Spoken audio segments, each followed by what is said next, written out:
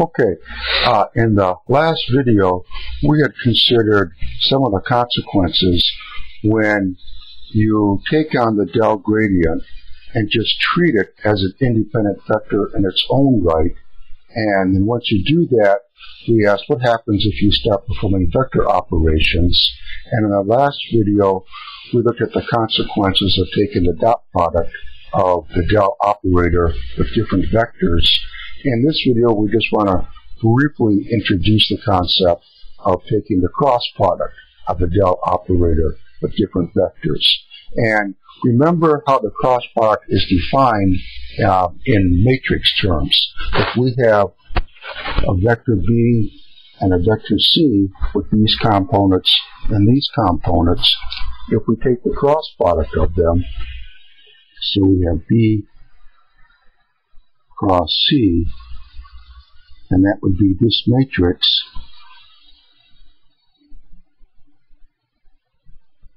written out like this.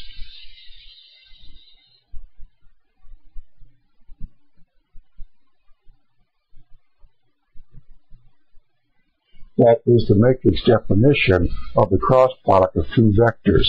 So if we have the del operator,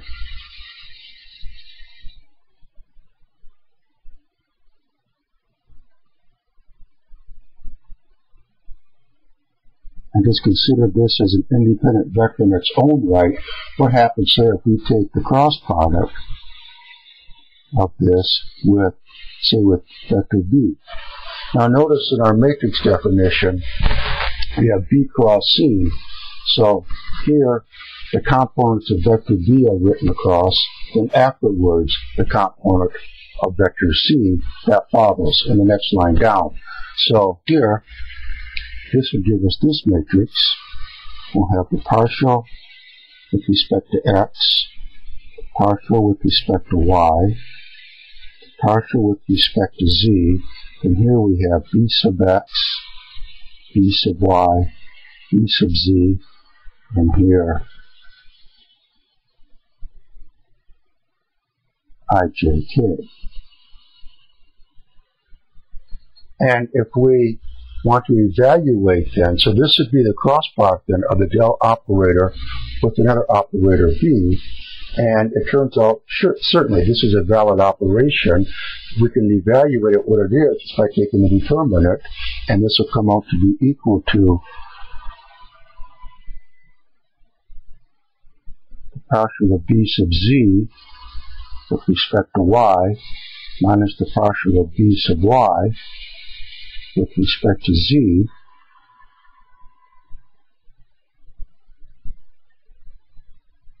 like this. That's the I component, and we get that by covering up this column and this row and taking the determinant out of the resulting 2 by 2 matrix, and then we can continue it along, and we'll have plus the partial of b sub x with respect to z minus the partial of b sub z with respect to x. That's the j component, and the k component is the partial of b sub y with respect to x minus the partial of b sub x with respect to y. So that then is the cross product of the del operator with another vector. And what we're going to be doing then is essentially, if we're, for example, in a vector field so that dx, dy, and b sub z are continuously changing, then it makes sense to take their derivatives like this, so that we can get a real expression for this vector cross product. And not only is this a valid expression, but it has a lot of physical significance, as we'll see in later videos on our vector analysis series. And this is what is called the curl of the vector. Now, one thing that is sometimes considered in a lot of physics and engineering books is what happens if you take the divergence of the curl. Now, divergence, of course, is when you take the dot product of a del operator with some vector. So I'm going to take the divergence of the curl. Well, this is the curl. So that means then we're going to be taking the dot product of this with the del operator. So we'll have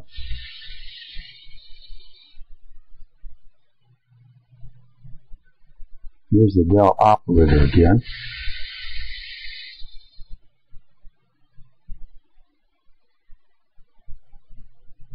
And we're going to take the dot product of this vector with this vector. So we have del dot del dot del cross B. In other words, we're taking the divergence of the curl. And what does that give us? So, if we take the dot product between these two vectors, here we have I dot I is 1, so here I have the product with respect to x. So when I take the dot product between these two vectors, I'm going to have the partial of these two terms here taken with respect to x. So we're going to have double derivatives here. Same thing here. Then we're going to have j dot j, that's 1, and I'm taking the partial with respect to y of these partial derivatives. And same thing here, we have k dot k. So, to go back to our first term, we'll be taking the partial with respect to x of these partial derivatives.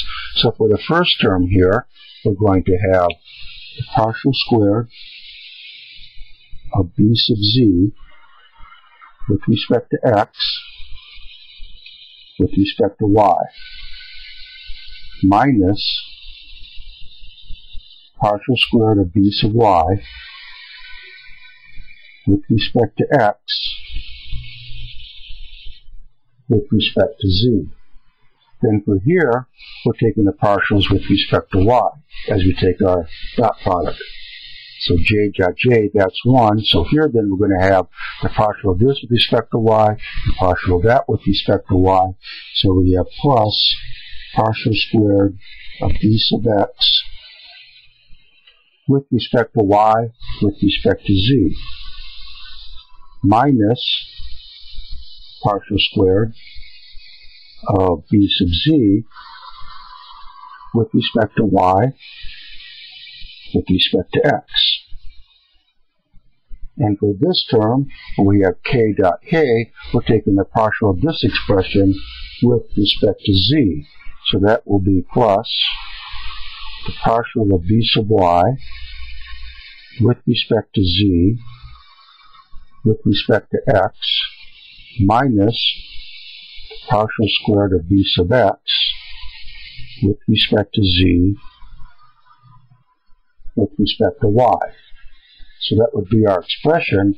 Let's take a look at it. Here we have the partial squared of b sub z. Here we have the partial squared of b sub z. Here it's taken with respect to x, then respect to y. Here it's taken with respect to y, then respect to x. But the order in which we perform this differentiation doesn't matter. So these two terms are going to cancel out. So these are gone. Here we have, this should be the partial squared here, with respect to z and respect to x. Here we have minus the partial squared of b sub y with respect to x with respect to z. Here we have plus the partial squared of b sub y. And again, the order of the differentiation doesn't matter. So these cancel out. And then here we have the partial squared of b sub x with respect to y with respect to z. So we have minus the partial squared of b sub x. And again, the order of the differentiation doesn't matter. They're going to have the same value, except this is plus and that's minus. So those cancel. So the divergence of the curl ends up being 0. And you see that in a lot of textbooks. We thought we would just take a minute here and just derive that relationship. Now, one other topic that we want to cover in this introductory video: what happens if you take the curl of a gradient? In the last video, we took the divergence of the gradient. Now what happens if we have this? So, that's the curl of the gradient. Let's write it out in vector form after we make a little bit more space here.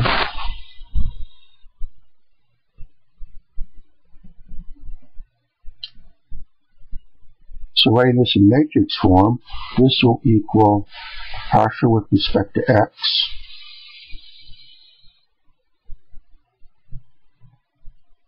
and the partial of phi with respect to x